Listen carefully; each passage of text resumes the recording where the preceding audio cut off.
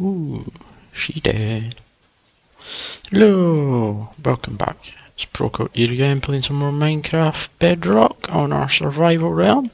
Now, as you can see, we're in the killing chamber for the witches. I have done a bit of work and I've dug out this lovely room, because obviously our storage solution is not the best. So what I've done is I've dug the room out, I put this glass tube in just purely so you can watch them coming down, and I have put in a load of chests ready for stuff to go into. As you can see, got the 6 main drops that come from this thing. So you've got we're going to have the redstone, glowstone, gunpowder, we've got the glass balls, the sugar and the sticks. The 3 at the end, so glass bottles, sugar and sticks. I will keep 3 at the most, and then we'll probably have some kind of, I don't know, burner at the back here. But what I have done is I have gone ahead and built the item filter for it, which is a relatively simple thing to do. I have just noticed that I have forgotten a bit of redstone on that one. But yeah, it's a fairly simple thing. What I might just do just now is jump into a creative world, into a testing world for you, and we'll just show you the basics of how all of this works. It's pretty simple, and it's stackable. So we'll jump over there, and I will be back here in a minute. Okay, so we're over in the creative testing world now, and we're going to have a look at how this item sort of works. So first things first, I'm going to plop down some chests here, and then we will firstly going to run hoppers so that they're going into the 3 of them. And then what we want to do is put a block here. Nope, block on here, so you're just crouch placing that. And then another block there. And into this block, we want to face the hopper the opposite way from the other 2, or the other 3 even. So that these ones are pointing into the chest and the top one's pointing into this block. And all we need is another block underneath that one, like so, and then you're going to want to run a comparator out of that block, so we're reading what's in this hopper through this block. And then what I usually do now is I use glass from here, and we want a bit there, and we'll put a temporary block there, plop that out, and then you need your redstone down like that, which is great from Bedrock because the glass doesn't stop your redstone flow. A couple of temporary blocks like so, and put your piston facing that way. You can face the piston whatever way you like. You can also, as you saw in mine, if you've got more than one, you can just plonk them like that. The important thing is that at the end of the piston line, you've got some obsidian just to stop that piston firing. I mean, you can leave it without one as long as there's nothing here. You can have the piston firing, but it doesn't mean you can't stack it beside it, and it's really noisy because that thing's firing in and out. And then onto the piston, you want to put your redstone torch. That's what locks these hoppers and stops anything coming through there. Now, what I will do is, I think I'll run a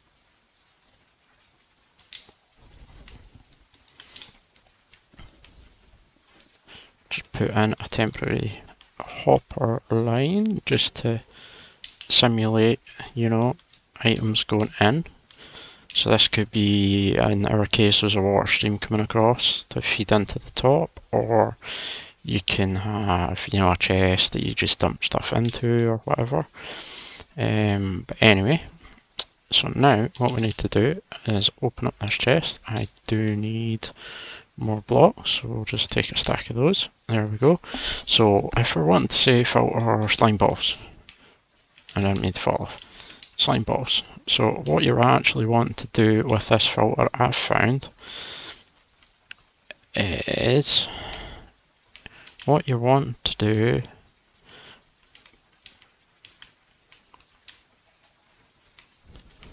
is have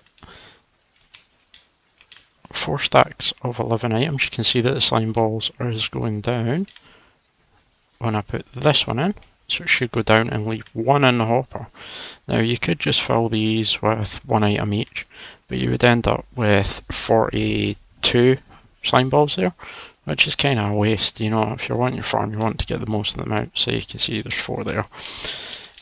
So if you put 11 in this hopper, the one that's being read from the comparator, put 11 just junk items. So these ones you're wanting something that'll never go through your system.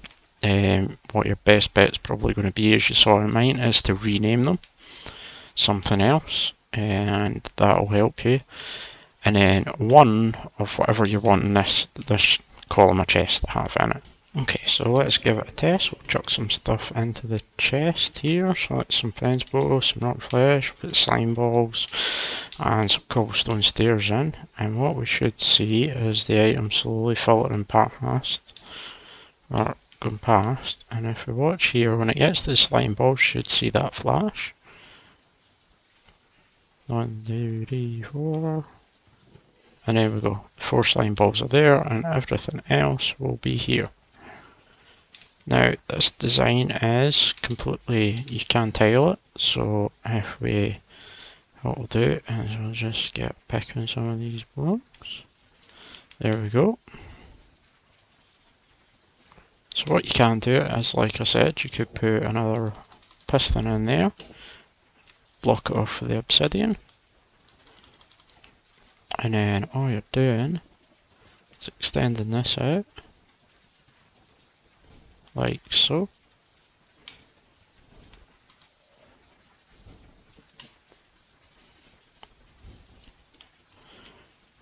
I mean, you don't even need a full row of chests. You can just have one like that. Doesn't even need to be a double chest. You could use a barrel as well if you were wanting to. Key thing is that you have a 1 hopper leading into the block, and anything below it runs into the storage system. So then all we need to do is go around the back here and we'll set the system up again. So I need more end stone, which is right there. So what we'll do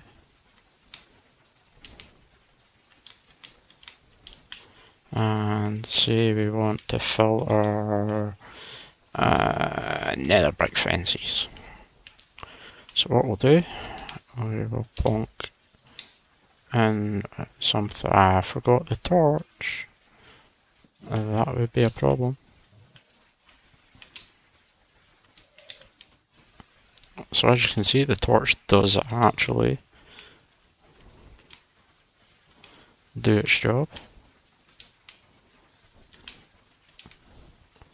And that should see the nether brick fence stop at 1. So we'll just give it a second to filter down through. And it should...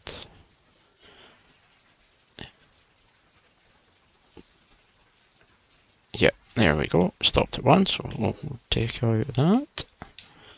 And we'll grab all the other things that we left at that chest. So now, you know what, we'll take the slime balls too. Where did all that go?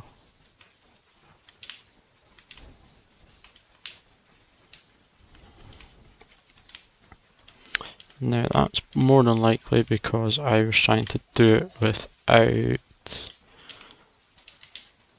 because I activated it without that torch in, and so it sent a redstone signal through and unlocked it. So, okay, so now we have done all that. Let's chuck in that. Maybe a few of them as well, just to sort it out. And we should see, yep, nether bricks come through. So there's the 4 slime balls, the 22 fences, and the rest of the stuff's in there. So it's a pretty simple affair. It's stackable. You can change. I mean, you can do this with any stackable item. All you really need to do is put what you want in there and slowly fill that up one by one.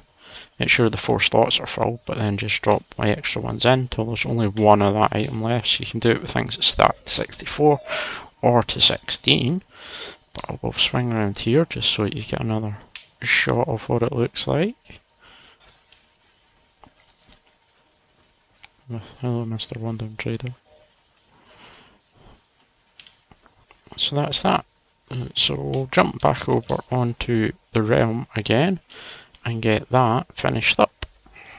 So welcome back. So as you can see, I am just sorting out the filters. I need to jump down and get the last bits. So I need sticks, I need glass bottles, the sugar, spider's eyes. I don't think I'm going to keep any of them right now. I mean, I might actually, you know what, because the sugar's near enough useless.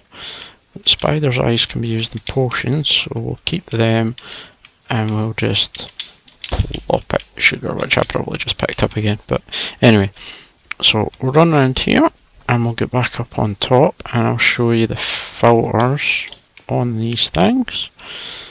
So what I'm thinking, I'm probably going to want to have, right now gunpowder is here, but I think what I'll do is I'll take it out. So as you can see, I've got the 11 items in each slot. So what we'll do is we'll just empty these because these were just for me to test it. So what I think I'll do is I'll have the garbage items at the start. So that should go down, yep. And we'll stick those in there. That's not got a full set in it. Right, I need to get some more filters. I'll come back to that in a minute. That one's empty in itself as well. Ooh, so they may have a problem here. What we'll do is I'll throw the gunpowder there. The reason I'm putting the gunpowder at the end is in case I want to add in another one.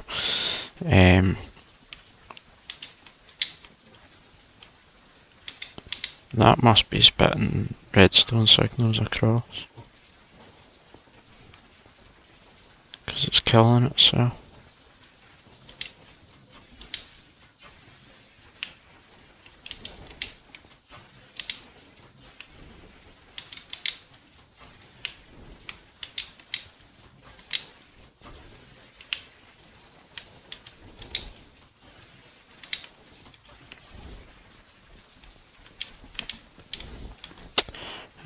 We may have a problem with this. Right, okay. So guys, I worked out what the problem was. Because I was dumping them into that was giving a stronger output to the back, which was actually firing up the circuits on either side, but that's never going to happen because you need this line extra on the top so that when you put it in here, it feeds through one at a time, drops into these one at a time, and it gives this circuit time to react and filter your stuff through. So do not feed directly into the one that the comparator's coming off of. Have an extra line across the top that's carrying your items through. That will stop you having any issues with this system. So now what I need to now do is get the items from down there up here. So what I'm thinking is I'm going to just build a very simple item elevator down here. But what I do need to do is chop this out. I think we'll just plonk it there just now.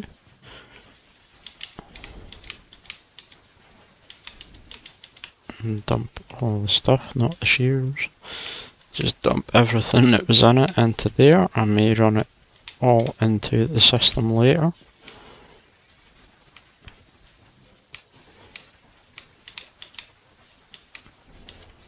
So So once I've got all this stuff moved, I will jump back and we'll get started building the item elevator, which should be good fun. So I'll see you in a minute. Okay, so now we've got it all cleared out. What I'm going to do is have a water elevator here, which means I need a dropper which I can connect up a hopper like that, and we should see items feeding in. We do. So what I need to do is come back here, which is rather annoying because I've built a chest in the way full of stuff, and okay, so never mind, we'll just ignore some of that. I think we'll, yeah, we'll just ignore it.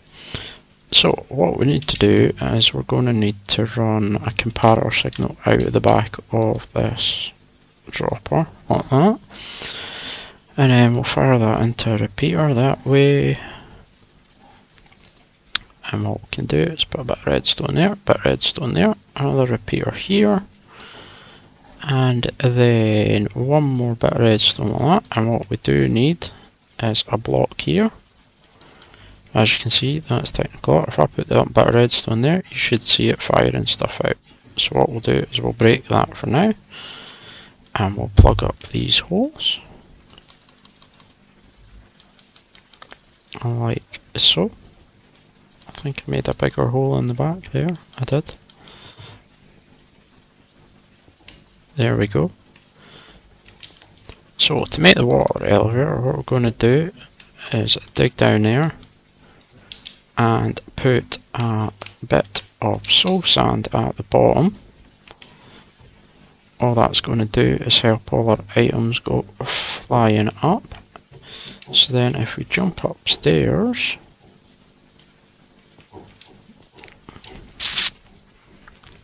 all we need to do is continue that pipe up to the top.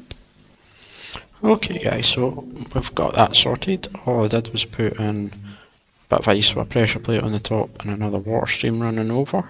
So as you can see, the items are flying in now and should be coming through.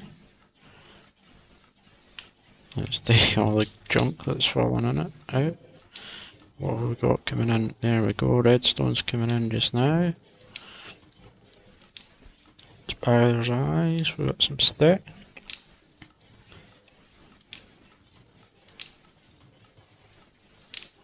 Yep, plenty of stuff coming through. Nothing's up the top, so that's a good sign. Not even sure what we're getting. But as you can see, it is working, it is clearing through the stuff. So what we can probably do is we'll be able to check it. Yeah, it's going to take a while to catch up with the backlog of stuff that's in these hoppers. So where did I put that back? There, it's there. So that's probably it. No, it's not too bad. What we'll do is we'll just throw them in there along with those and those, and those should make their way through into here. Yep, perfect. We'll just block that back up to keep it secure, and yeah, we can basically just let this run now. Well guys, that's me finished with this, and as you can see, more as the witches come in, there goes the drops up into the sorting system, along they go. Seems to be all working perfectly, which is great, so now I can get on and decorate this room, which is going to be fun. As always guys, if you liked my video, please drop a like down below. If you've got any suggestions, questions or anything else, please drop it in the comments, and if you really love my content, please consider subscribing to my channel. It really helps me out. Thank you and goodbye.